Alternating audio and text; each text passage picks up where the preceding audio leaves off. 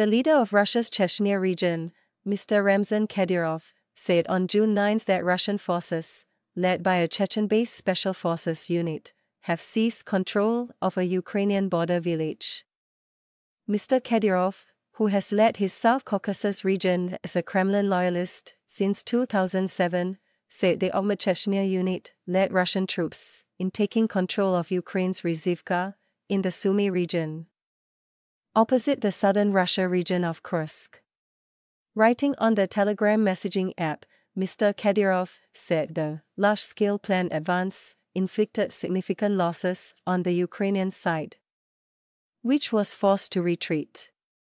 Russia's defense ministry issued no statement on the action, and there was no comment from the Ukrainian military authorities. Reuters could not independently confirm the report.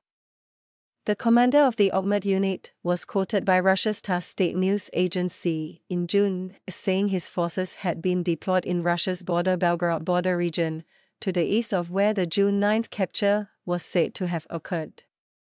In May, Mr. Kadyrov said, during a meeting with Russia's President Vladimir Putin, that tens of thousands of his soldiers were prepared to fight for Russia in Ukraine, and that a total of 43,500 troops already have served in Moscow's war against its smaller neighbor. Ukraine's military has warned in recent weeks of a buildup of Russian forces around the Sumy region in preparation for military action.